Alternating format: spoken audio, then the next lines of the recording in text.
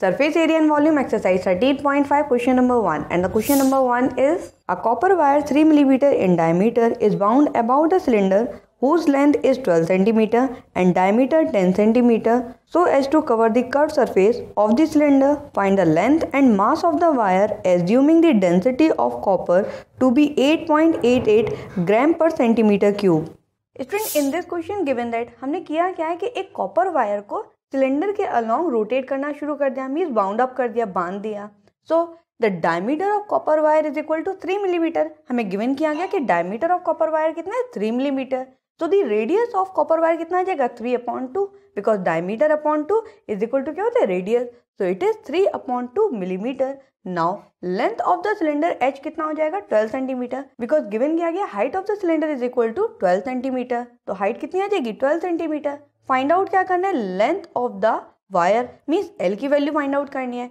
And density of copper wire given की गई 8.88 ग्राम पर सेंटीमीटर क्यूब.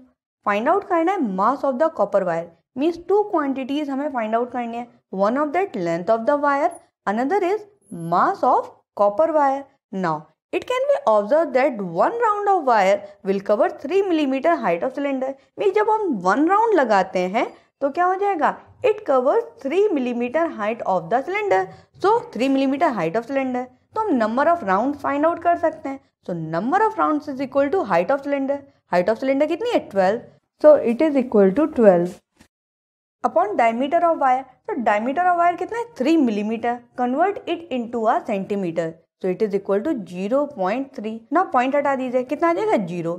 3 का डिवाइड 120 में कर देंगे, कितना आ जाएगा 40. So there are number of round along the cylinder is equal to कितना आ गया 40. Now student, length of wire required in one round mention कर दीजिए. मीन्स एक चक्कर लगाने के लिए ओवरऑल कितनी length of the wire required होगी. So it is equal to circumference of the cylinder. ये सर्कमफ्रेंस ऑफ द सिलेंडर के इक्वल आएगी, and the circumference of cylinder is 2 pi r. and now student, given किया गया diameter of the cylinder is 10, so it is equal to 2 into pi into r की value कितनी 5, so it is equal to 10 pi centimeter. so circumference of the cylinder और length of the wire is equal to कितना आ गया 10 pi centimeter. so one round में length of wire कितनी required है 10 pi. so length of wire required for one round में कितना use किया 10 pi. तो अगर हम length of the wire 40 rounds पे निकालते हैं तो कितना आ जाएगा 40 round is equal to 10 pi into 40. So it is equal to 400 pi centimetre. So volume of wire, अगर हम वॉल्यूम ऑफ वायर निकालते हैं so volume of wire is area of cross section into length of the wire. So area of cross section is pi are square and length of the wire is 400 pi. now r क्या हो जाएगा radius of the copper wire. So it is 3/2 millimetre. Convert it into a centimetre. सो पाई की value 22/7 and it is equal to 0.15 into 0.15 into 400 into pi की value 22/7 is equal to आ जाएगा 88.898 centimetre cube. तो the volume of the wire कितना आ गया 88.898 centimetre cube. Now हमें find out करना है mass of the wire. तो mass of the wire is equal to कितना आ जाएगा is equal to volume into density. तो वॉल्यूम हमने फाइंड आउट किया कितना 88.898 एंड डेंसिटी गिवन की गई कितनी 8.88. So it is equal to 789.41 gram. So the mass of the wire is equal to कितना आ गया 789.41 ग्राम, while volume of the wire कितना आ गया 88.898 centimetre cube. And question number 1 is complete here. Surface area and volume exercise 13.5 question number 2nd. And the question number 2nd is a right triangle whose sides are 3 cm and 4 cm other than hypotenuse is made to revolve about its hypotenuse. Find the volume and surface area of the double cone so formed. Choose value of pi as found appropriate. A right triangle whose sides are 3 cm and 4 cm other than hypotenuse is made to revolve about its hypotenuse. Find the volume and surface area to the double cone so formed. Choose value of pi as found appropriate. Student, in this question given that the two sides of our triangles are 3 cm and 4 cm other than hypotenuse means it is a right angle triangle. इसकी जो hypotenuse होती है वो क्या होती है? longest side. So longest side के अलावा हमें two sides given की गई, one of that 3 cm and 4 cm. Assume that AB is 4 cm while BC is 3 cm.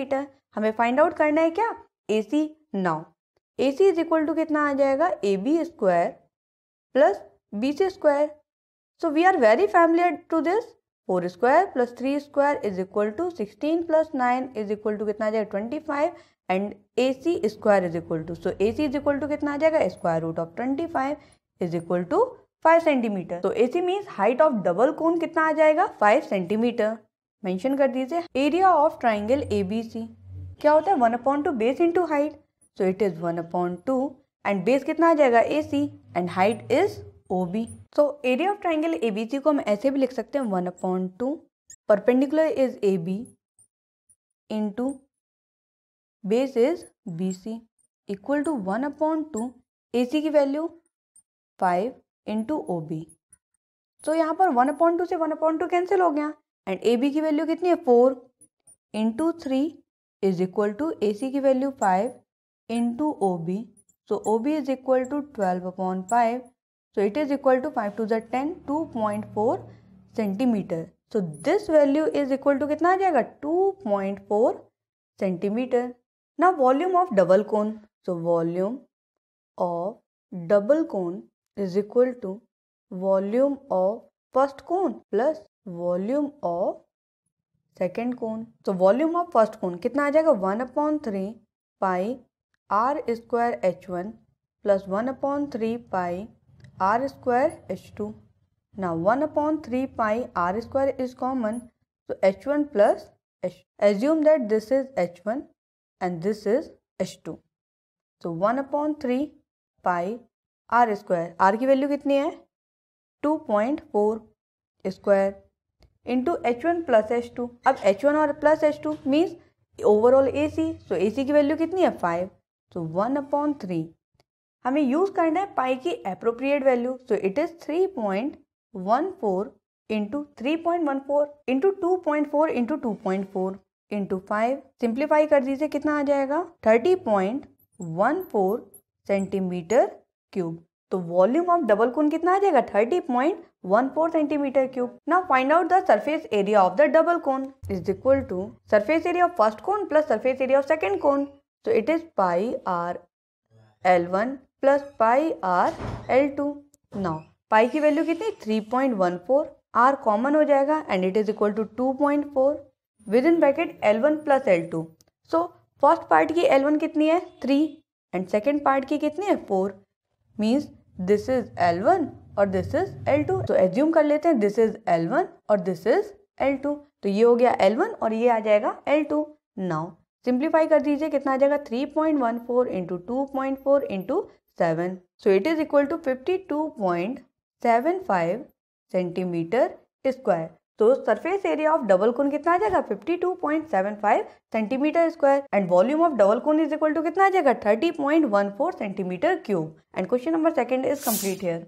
Surface area and volume exercise 13.5 question number 3rd and the question number 3rd is a cistern internally measuring 150 cm by 120 cm by 110 cm has 1,29,600 cm cube of water in it. Porous bricks are placed in the water until the cistern is full to the brim. Each brick absorbs 1/17 of its own volume of water. How many bricks can be put in without overflowing the water, each brick being 22.5 cm by 7.5 cm by 6.5 cm. Student, in this question given that volume of cistern is equal to 150 into 120 into 110 because length, breadth and height of the cylinder हमें given की गई 150, 120 and 110. तो volume is equal to क्या होता है? L into B into H. So it is equal to 19,80,000 centimetre cube. So volume of cistern कितना आ गया? 19,80,000 centimetre cube. Now volume to be filled in cistern mean cistern में कितना volume और आ जाएगा? So it is equal to 19,80,000 minus 1,29,600. तो ये 1,29,600 क्या है? Because this water filled in a cistern, so it is equal to 18,50,400 centimetre cube. तो जो वॉल्यूम है जो कि सिस्टर्न में फिल किया जा सकता है वो कितना आ जाएगा? 18,50,400 सेंटीमीटर क्यूब। ना हमें फाइंड आउट करना है कि कितनी नंबर ऑफ ब्रिक्स हम जो है ना सिस्टर्न में फिल अप कर दें ताकि वो ओवरऑल फुल हो जाए। So there are n number of BRICS हमने एज्यूम कर ली। So volume of n bricks is equal to, because dimensions of bricks are given that, and these are 22.5, 7.5 and 6.5. So volume of n brick is equal to कितना आ जाएगा? 1096.875 n. n क्या है? Number of bricks. Now each brick absorb 1/17 of its volume, means जो volume of brick है वो अपने आप का कितना 1/17 absorb कर लेती है।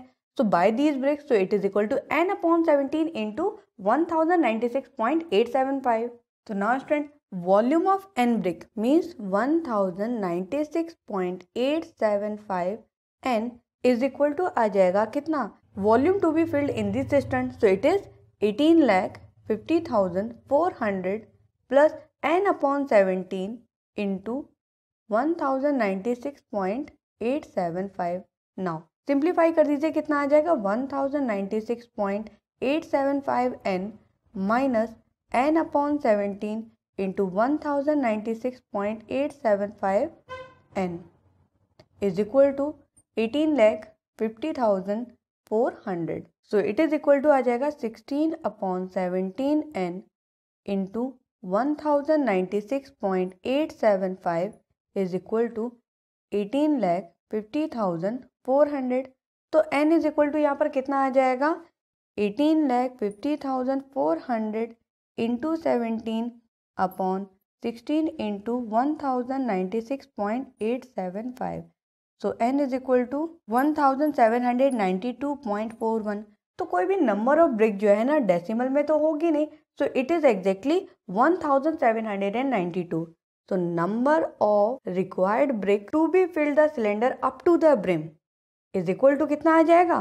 1792. तो ओवरऑल कितनी नंबर ऑफ ब्रिक चाहिए? 1792. And question number 3 is complete here. Surface area and volume exercise 13.5 question number 4, and the question number 4 is, in one fortnight of a given month there was a rainfall of 10 centimeter in a river valley.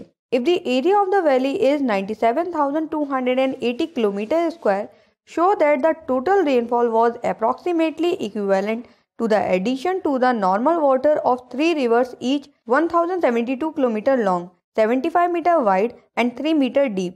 Student, according to question given किया गया area of river valley is 97,280 kilometre square. तो kilometre square को हम किस में convert कर देंगे? Metre square में. So it is multiply by 10 lakh. Now it is 9728 and 7 time 0 metre square. Rainfall in the river valley is 10 centimetre. साथ में हमें गिवन किया गया कि जो रेनफॉल होता है तो वो कितने हाइट का होता है? 10 centimetre. So it is equal to 0.1 metre, because हमने सेंटीमीटर को किस में कन्वर्ट कर दिया? मीटर में कन्वर्ट कर दिया. नाउ वॉल्यूम ऑफ वाटर, तो वॉल्यूम क्या हो जाएगा? Area into height of the rainfall. So it is equal to 9728 6 time 0 metre cube. Now ये तो आ गया वॉल्यूम ऑफ वाटर. हमें चेक करना है कि वॉल्यूम ऑफ वाटर में जितनी बारिश होती है, and it is equal to the volume of 3 times of the water in a river valley. Means 3 times river valley के वाटर के इक्वल आना चाहिए. Approximately equal, not exactly equal. So now volume of 1 river water. अब river water का जो volume है वो हम कैसे फाइंड आउट करेंगे? बिकॉज हमें गिवन किया गया length, breath and height, and it is equal to 2412 and 5 time 0 metre cube. Now volume of 1 river water हमने फाइंड आउट कर लिया. Now volume of 3 river water. अगर हमें 3 रिवर वाटर्स का वॉल्यूम फाइंड आउट करना है तो 1 टाइम रिवर वाटर का मल्टीप्लाई कर देंगे किस में? 3 टाइम्स में. So it is equal to 8436 and 5 times 0 meter cube, and it is approximately equal to each other. So we can say that volume of water during a rainfall is approximately equal to the 3 times volume of river water.